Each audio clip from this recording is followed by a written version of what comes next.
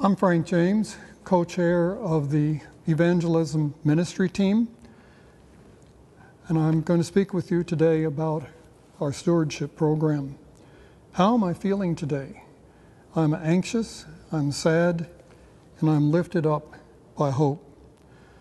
I'm anxious because of the pandemic, hurricanes, fires throughout the world, earthquakes, social unrest, man-made disasters such as the explosion in Beirut, the election process, and more. I'm sad because of being physically separated from family members, friends, and the people at Augsburg.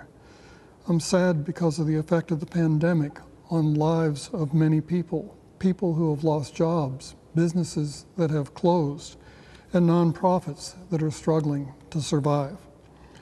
I'm lifted up by hope because the Holy Spirit has guided Augsburg to love in many ways, both within our church community and outside the walls of our buildings. This fills me with hope.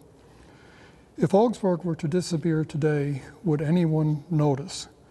Would they miss a church that has sheltered people experiencing homelessness, filled the food pantry at Christ's Beloved, supported the growth of Christ's Beloved, helped the city with dwellings and the dwelling, packed thousands of dried food packets for the RISA program, supported refugee families, gone on mission trips to Tanzania, provided dinner and entertainment for senior citizens in need, tutored at the Lawrence Middle School, and inspired a number of people to become pastors?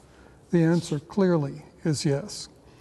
As we move toward 2021, I look forward to a time when we can gather together and worship, welcoming back our members and embracing those who visit our church. I look forward with hope to all the ways that God calls us to love in the year to come. Our gifts of time, talent, and money that we share with Augsburg will make that possible. I plan to invest where my gift will be used wisely and in ways that demonstrate God's love. I will increase my gift by 10% this year. Please join me in supporting God's work at Augsburg with your gifts. Peace be with you.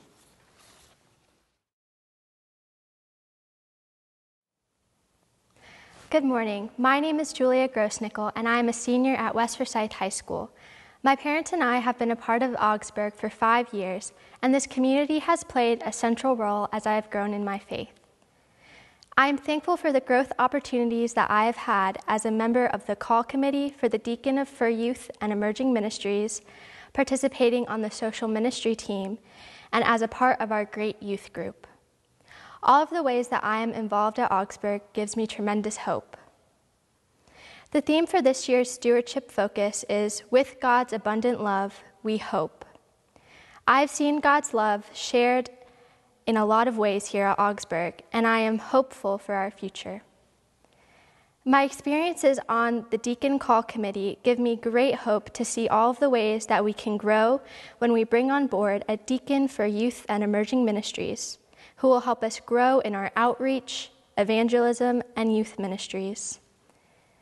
The people we are interviewing are faithful and dynamic, and while we don't know who the Holy Spirit will guide us to as a primary candidate, I'm confident that any of them would help interject hope into our congregation and our community.